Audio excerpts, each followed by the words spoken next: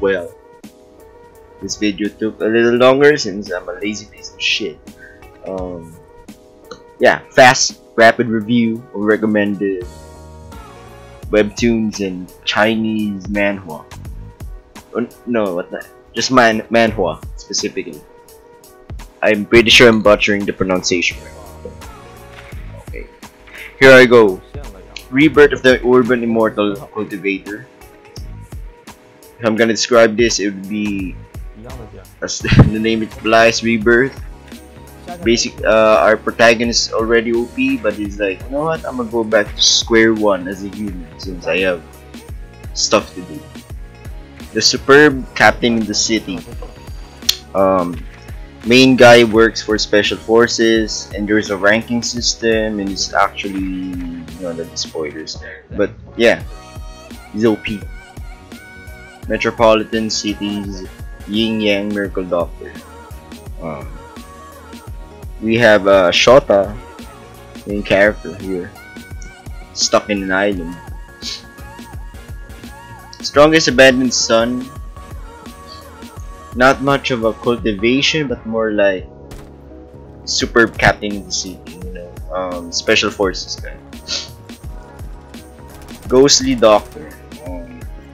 Female protagonist.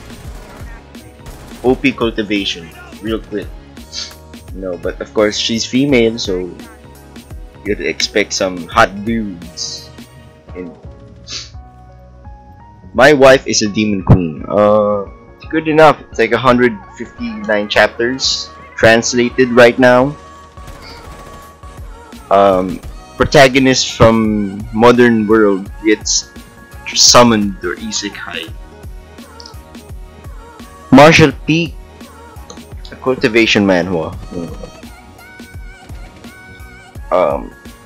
There's a formula here that's like, our protagonist gets his ass whooped, crippled, lost his cultivation, or he was born weak, and then by some instances he got power. Like, oh, what's that? A meteor hits him in the face. It's not. It's actually a soul of some I don't know, mortal cultivator dude that's now teaching him or something, or has given him a crazy boost. Okay, next one, Apotheosis. Pretty good. It has 490 plus chapters, but there's still a formula here in setting per story, and it's a cultivation manhua. So that's about it. I'm not gonna describe anything more. There's cultivation stuff in. Oh yeah, he's a syscon. There we go. Next one, Versatile Mage.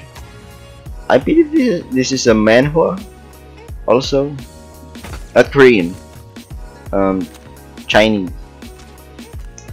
Cultivation in a way, I guess. I could classify it as cultivation because he levels up his powers, but at the same time I think it's not really cultivation. It's more like solo leveling base where he levels up, but instead of leveling, he levels his abilities, like, oh, level 4, level 7 or something. It's a good read. Okay, next one, Battle Through the Heavens is one of the manhwas I actually enjoyed fully, or it's one of the first I've actually started with. It has cultivation, of course. It has good pacing, I'll be honest, because it's not fast to the point where we're getting to crazy levels of power. We're like in the middle. At first I thought it was gonna be like one of those cultivation type, where the main character just cultivates crazy and now he's the most powerful dude in every scenario. Nope. This one is pretty tame because he's getting his ass whooped by stronger people. Makes perfect sense for me. Because come on, he's a kid, and he's gonna whoop a 1,000-year-old immortal cultivator's ass because he's the protagonist. The hell. Really recommend it though. Next one would be Iron Ladies. I mean, it's I don't know what it's no, it's not cultivation. It's like inspired by Warhammer 40k. Yeah, because they're like different races, dragon race, god race, and stuff like that, but based on Chinese mythology. And Iron Ladies, there's like each fleet, all of them are women. Our protagonist becomes the commander of one of the fleets, like 1,000 ladies or something, can't remember, 1,000 or 10,000, and he gets stronger and stronger per story arc. Overall, good enough. Recommend it? Sure. If you want to use your time. Next one will be Holy Ancestor. Holy Ancestor. I read through all of. Oh, I don't know. I don't like the main character. It's like the Manhua portrays him as a smart jackass, cocky attitude. And then in the next scenario, he's a dumbass with a cocky attitude. Like the frick.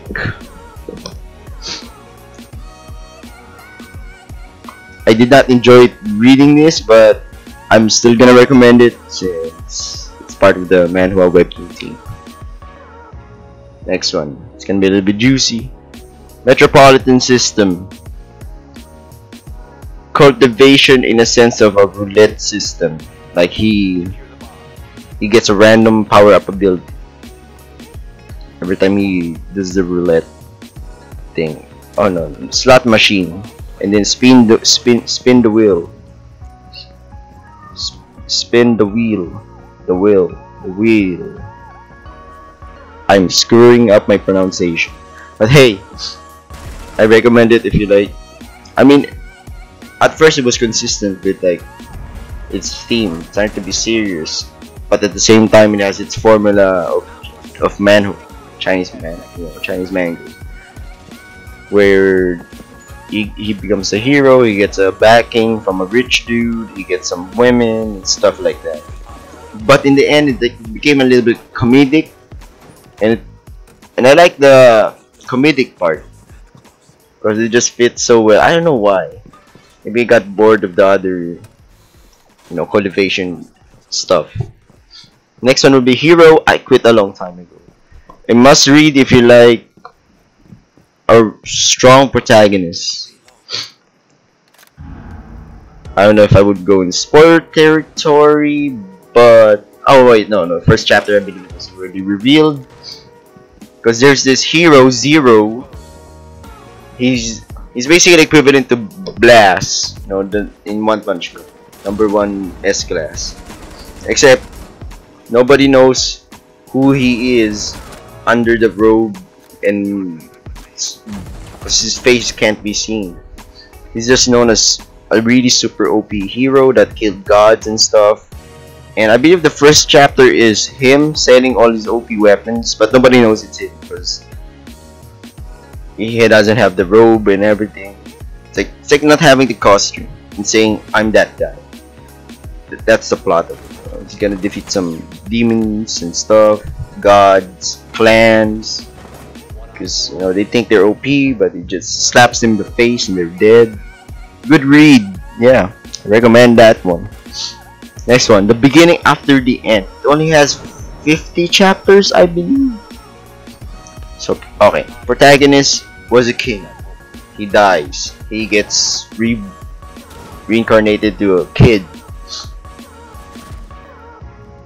And that's all I'm gonna say, because the pacing is good. It's not rushed. It's not throwing us into the war zone or into the hey, I'm a kid but I'm reincarnated, so I'm the most powerful dude on this planet. Nope. We get to see his steps to gaining some power. It's pretty cool. Oh, next one. Oh, I think we're going to Webtoon territory. Possibly. Tomb Raider King. It's like Lara Croft, except there's God. Oh no, it is like that. Except there's artifacts that he gives power and stuff. He dies. He reincarn. Wait.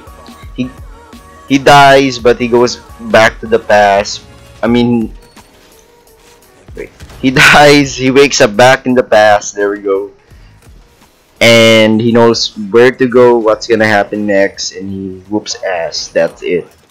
Most of this stuff will be whooping ass, really. You know, most of the protagonists here.